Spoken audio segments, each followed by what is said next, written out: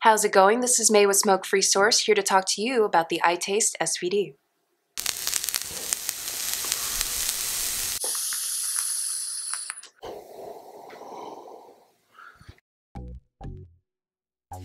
Another one of the big contenders in the variable voltage category, we have here the iTaste SVD by Innokin.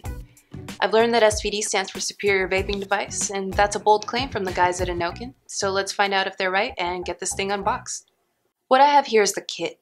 Inside we have 2 telescopic tubes, a battery cap, 2 iClear 30 atomizer tanks equipped with metal tips, the main piece here which houses the microprocessor, and 3 atomizer replacement heads. But that's all. There's no battery and of course no charger, so unless I already have a battery, I'm obligated to drop around another $20 for a battery and charger combination, and that's a bit of a downer. I'd rather that they'd taken a hint from the eVic kit and included a battery but not the tank.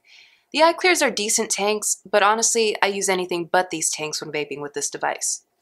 I'm just not a huge fan of the VV Nova style atomizers. Having to tilt your device and make sure the wick is actually wet before vaping becomes tedious after a while.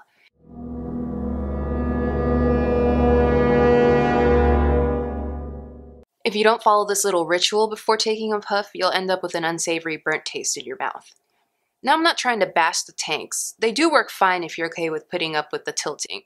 And the swivel tip is kind of cool, but it feels more like a novelty than something that actually makes life any easier. Eventually, I wanted it to just stay put and stop moving around. Some people might find this tip to be great though, but also worth noting is that this tip isn't a 510 tip. It has threading, so you have to screw it in or out. And unless you have other tips with threading, you're stuck using this one with your iClear. But overall it works. This pair of telescopic tubes allows for you to use a range of 16mm diameter batteries, 18350 with the smaller tube, and 18500, 18650, or even a pair of stacked 18350s for the larger one. Normally what I use with it is an 18650 IMR, which gives me a decent amount of battery life, but also turns this unit into a really long object.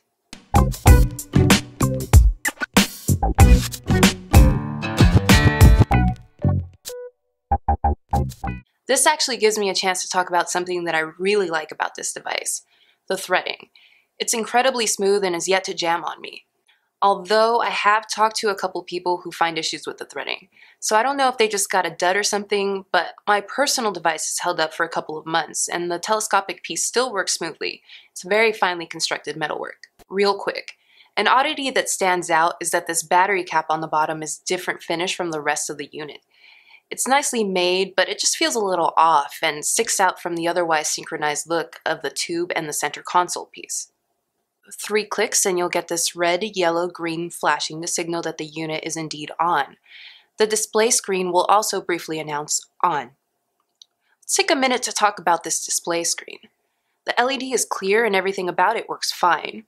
What's odd about it is that it's raised, whereas devices such as the Provari and pretty much any other device with a display on it have a screen that's flush with the unit. Again now, we've got 3 buttons to work with. This plastic button, the main one, is used for power on and off and firing up the unit. These metal buttons labeled plus and minus are used for changing the voltage and power levels. But if you try pressing these when you first turn it on, you'll get a lock reading on the screen, and nothing happens. Then you have to keep on holding the buttons down until another screen appears, which will be either voltage or power setting. Now, successfully unlocked, it'll remain that way unless you take out the battery. You can change, in this case, the voltage up or down. And should you wish to lock the unit, just repeat the process. As for changing the voltage, if you keep pressing the plus button, eventually the setting will reach the highest level, which is 6 volts, and then round robin back to the lowest setting, 3 volts. The same goes for pressing the minus button, but in a reverse order. Right now we're in voltage mode. If you want to switch to power mode, you follow these engravings on the side of the device. Let's take a quick look. We have VM, which is voltage mode. We have PM, which is power mode, and then an omega symbol, which stands for ohms at the bottom. So say we want to switch to power mode. Hold down the plus button and the power button for about 5 seconds and the screen will display this PO. You have to wait until the screen goes away before you can adjust the levels. The same goes for when you want to change the voltage mode. The power levels range all the way from 3 watts to 15 watts, and you can change the level in 0.5 watt increments. Next, if you want to check the resistance in the atomizer, hold down both the plus and the minus buttons for about 5 seconds, and there you go, 2.1 ohms. That's it for navigating. I really like how simple and intuitive it is to switch between modes. And since the unit has these engravings on it, you won't have trouble remembering which buttons do which. But in terms of pure functionality, the SVD powers through splendidly. The range of voltage and power is great for setting it up according to whatever atomizer you're using.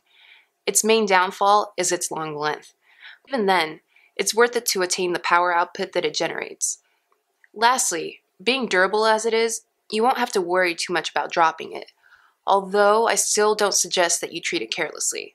But it can handle a little abuse thanks to the full metal construction. Even the display screen is protected decently because of how this metal rises above the screen itself and isn't flush with it. It may throw off the look somewhat, but does offer some more protection.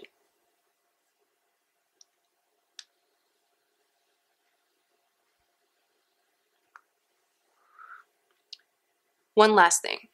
This being a variable voltage device, of course it comes with some safety features that won't allow you to use atomizers with low resistance.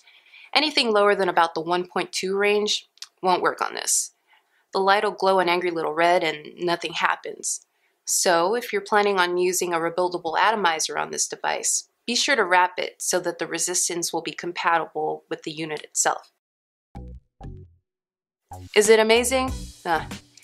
Almost. It's just really big. If you want something to keep at home and use for some power vaping sessions, then this is just right for you. Throw in an 18650, sit back and relax, and the SVD will take good care of you. On the other hand, taking this along with you for a night out might not be such a great idea. You won't die if you do, but I could see it getting in the way or becoming obtrusive. So tell us what you think. Like, comment, and subscribe. And remember, always vape appropriately.